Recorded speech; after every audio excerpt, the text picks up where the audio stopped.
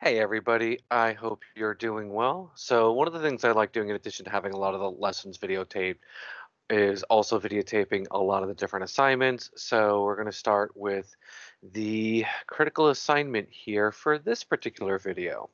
So first I need to share the screen. Okay, so you will see here that this is the standard St. Pete USF formal lesson plan. So there's two documents in the folder. One is going to be this document here with these text marks. However, do not use this one to actually type in and upload it because there's some funky stuff happening with the margins and text writing. So I have a second one called textable or writable. Use this one. Now, so for this, put in your teacher candidate name. You can choose anything elementary. If you're doing a different grade level, like if you want to be a science with these, that's fine in like the secondary levels. This is estimated values here for total number of ESE, ESOL students. You're allowed to pick any science concept that you want to. You're allowed to pick any concept.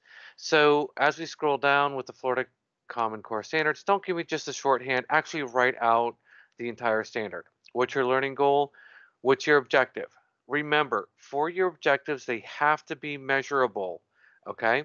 They need to be able to see, like, how can you actually know if you met the objective? Don't just say something at the end of your objective with 80% accuracy. Unless you can actually measure the 80% accuracy, don't just say with 80% accuracy. So you could say students will answer 4 out of 5 of the final questions correctly. That's perfect. Prerequisites, what do students need to know ahead of time? Misconception, this is another part that I typically send them back for. A misconception is something where they believe it is actually correct and they might come in with this knowledge when in fact it would disagree with what science is accepted. A misunderstanding is that they just haven't learned it yet or they don't fully haven't learned what is going on. So think about it as something they've not learned. Pre-assessment, with anything with these documents, you want to make sure that if a substitute were to come in and look at your lesson, they'd be able to do it. So don't just tell me, I'm going to ask a couple questions to see what they know. Tell me what the questions are. Final assessment. If you're saying you're giving a quiz, include it. So this shouldn't just be a skeleton, it should be your actual lesson with everything included for it. For your scales, this is the Marzano scales. There's a website to kind of help you out with it. They need to be specific for your lesson. Don't just say, well, 0 might be no work shown, but 1 needs help doing assignment. Well, what does need help with? Is it learning of the planets if you're doing an astronomy assignment? Is it so be specific with it. This is where the meat of your lesson is going to be in stage 3. So the presentation of content, you're going to be bringing everything together. Again, it's got to be detailed enough so that a substitute teacher could come in, pick it up, and follow along with it. Independent practice, are they doing anything on their own? What are you doing? What are they doing on their own? And then closure, how are you wrapping up? What are you doing with it? If you're saying, throughout the presentation of content, they're going to be watching a video, include the link to the video.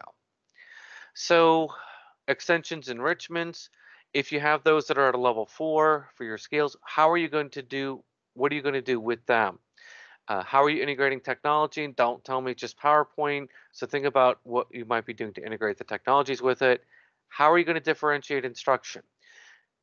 We tend to neglect those that need extra help. We're very good at saying for those that need extra time, for those that need this is what I'm going to do. But what about those that need the challenge? So it kind of goes along with your extensions and enrichment. And finally, don't worry about the reflections. So this is only if you've done it, and I'm not expecting you to have done the video.